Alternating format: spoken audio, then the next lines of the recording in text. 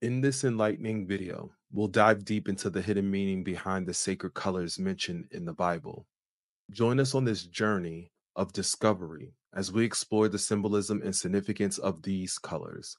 From the vibrant red to the serene blue, gain insight into the spiritual teachings and message linked to each color, and uncover the fascinating story that lies within these hues. Discover the profound connection between colors and the biblical narratives and see how they add layers of depths and complexity to the scriptures.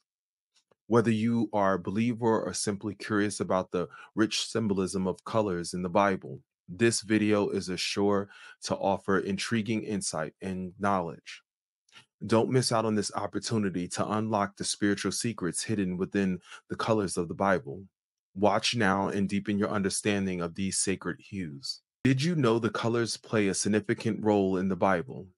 Each color mentioned in the scripture holds a deeper symbolic meaning that goes beyond the aesthetics value. For example, the color blue represents dignity and heavenly grace. It often associated with the sky and sea, both of which reminds us of the vastness and majestic of God's creation. On the other hand, the color red signifies blood and sacrifice. It is a reminder of Christ's ultimate sacrifice on the cross for redemption and humanity. Green symbolizes the growth in life.